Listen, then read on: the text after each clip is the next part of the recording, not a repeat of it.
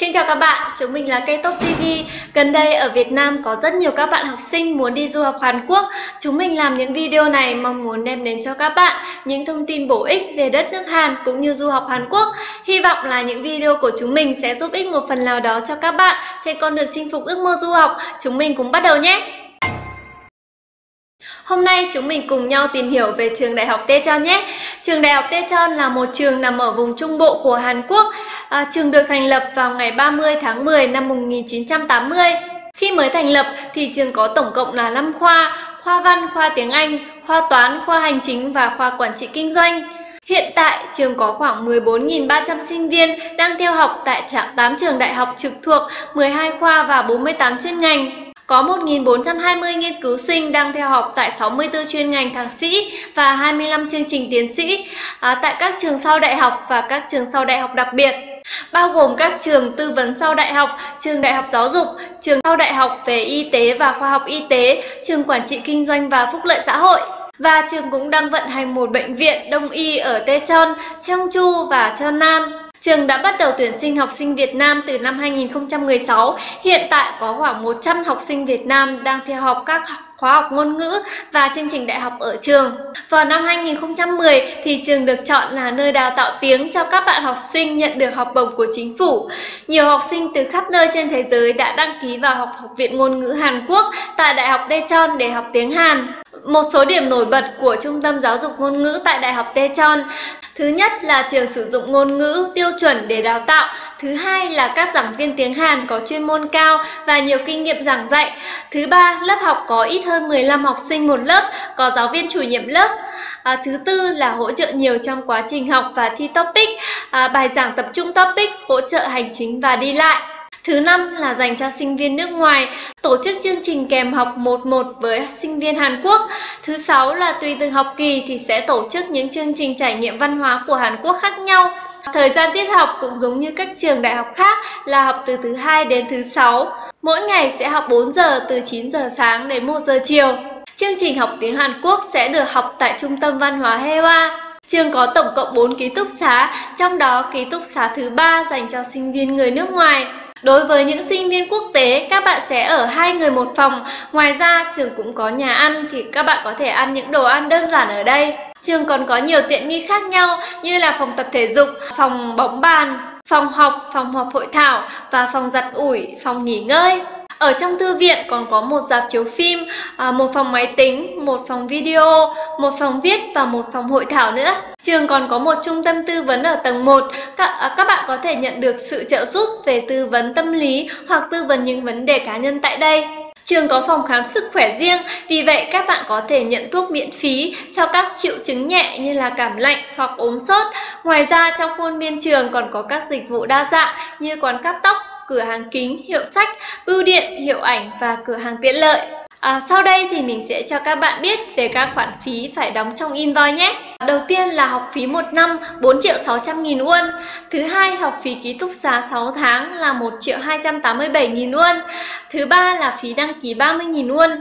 Thứ tư, phí bảo hiểm 1 năm là 200.000 won, hoàn tiền khi có sự phát sinh chênh lệch. Thứ năm, phí đưa đón 50.000 won. Thứ sáu, phí mua chăn gối 50.000 won. Và thứ bảy là phí giáo trình 80.000 won. Các bạn lưu ý là chi phí đăng ký, bảo hiểm, đưa đón, sách giáo khoa và chăn gối các bạn sẽ nộp cho trường khi đến Hàn Quốc nhé. Tiếp theo thì mình sẽ giới thiệu về các khoa của trường đại học Daejeon nhé. Nếu như các bạn muốn biết chi tiết hơn về trường thì hãy để lại comment nhé. Mình sẽ giải thích một cách chi tiết hơn. Nào, hãy cùng tìm hiểu chuyên ngành nhé. Giống như các trường đại học tổng hợp khác thì trường đại học Daejeon cũng có rất nhiều khoa khác nhau. Trong đó nổi tiếng nhất là các ngành như là kinh doanh, làm đẹp, IT. Và các bạn cũng đang rất nóng lòng muốn tìm hiểu về học bổng của trường đúng không nào? Vậy chúng mình cùng xem qua nhé. Hiện tại thì trường đại học Daejeon không có học bổng dành cho các bạn học tiếng Hàn. Tuy nhiên, trường cũng đang dự định sẽ xây dựng chế độ học bổng dành cho sinh viên. Sau khi hoàn thành khóa học tiếng Hàn và lên chuyên ngành, bạn sẽ nhận được mức học bổng tiêu chuẩn là từ 30% đến 40% học phí. Các tiêu chí được dựa trên thành tích học tập của cấp trung học phổ thông. Đối với các cấp độ khác sẽ được tính dựa trên thành tích học tập của năm trước đó. bạn sẽ có thể nhận được học bổng bổ sung theo topic, topic cấp 4 thêm 10%, topic cấp 5 thêm 15%. Học sinh đủ điều kiện sẽ nhận nhiều loại học bổng đa dạng, bao gồm học bổng học tập, trợ cấp sinh hoạt, trợ cấp topic và các khoản trợ cấp khác. Đầu tiên là về học bổng học tập, thành tích dưới 2.0 là 10% học phí, thành tích từ 2.0 2.99 là 20% học phí, thành tích từ 3.0 đến 3.99 là 25% học phí và từ 4.0 trở lên là 30% học phí. Thứ hai là trợ cấp sinh hoạt, điểm tích lũy từ 2.5 đến 3.49 là 10% học phí, điểm tích lũy từ 3.5 đến 3.99 là 15% học phí và điểm tích lũy từ 4.0 trở lên là 20% học phí. Tiền trợ cấp sinh hoạt sẽ được tính dựa trên số tiền các bạn đã được giảm khi nhận loại học bổng thành tích chứ không phải dựa trên học phí. Ví dụ tiền học phí là 4 triệu won, các bạn được nhận học bổng thành tích là 35%, tức 1.400.000, số tiền còn lại phải đóng là 2.600.000. Nếu bạn được nhận học bổng sinh hoạt 10%, tức là 10% của 2.600.000, 260.000 chứ không phải là 10% của 4 triệu nhé. Thứ ba là trợ cấp topic, dành cho những bạn có topic từ cấp 4 trở lên. Topic cấp 4 sẽ là 200.000 won mỗi học kỳ, cấp 2 học kỳ và topic cấp 5 trở lên là 300.000 won mỗi học kỳ, cấp 2 học kỳ. Thứ tư là các khoản tài trợ khác, cấp học bổng làm việc ISS, sau khi lựa chọn thông qua phỏng vấn sẽ có cơ hội làm việc, trợ cấp các hoạt động của khoa theo từng chuyên ngành, học bổng khác bên ngoài trường như là học bổng Daejeon Metropolitan City dành cho sinh viên quốc tế.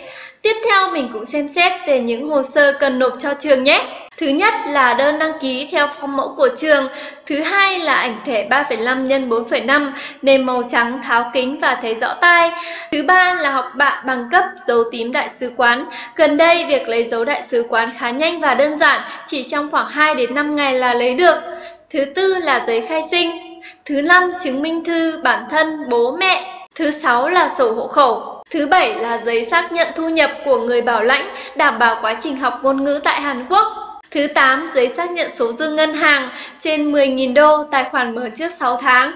Những hồ sơ trên là những hồ sơ cơ bản, tùy theo tình hình của từng học sinh khác nhau, có thể sẽ yêu cầu thêm những giấy tờ khác. Ví dụ như bạn đã tốt nghiệp được 1 đến 2 năm và đi làm thì cần thêm giấy xác nhận nơi làm việc nữa. Các bạn lưu ý là tất cả các tài liệu phải được dịch và công chứng bằng tiếng Anh hoặc tiếng Hàn nhé. Thêm một điều nữa là tùy từng học kỳ thì sẽ có sự thay đổi khác nhau về hồ sơ và trình tự đăng ký, nên các bạn hãy tham khảo thêm nhé. Trên đây thì mình vừa giới thiệu cho các bạn biết những thông tin về trường đại học Daejeon. Nếu như bạn có thắc mắc gì, vui lòng để lại comment, mình sẽ giải thích kỹ hơn cho các bạn nhé. Trong các video sau thì mình sẽ giới thiệu thêm những trường đại học khác ở Hàn Quốc. Đừng bỏ lỡ video nào bằng cách like và subscribe kênh YouTube của mình nhé. Xin chào và hẹn gặp lại!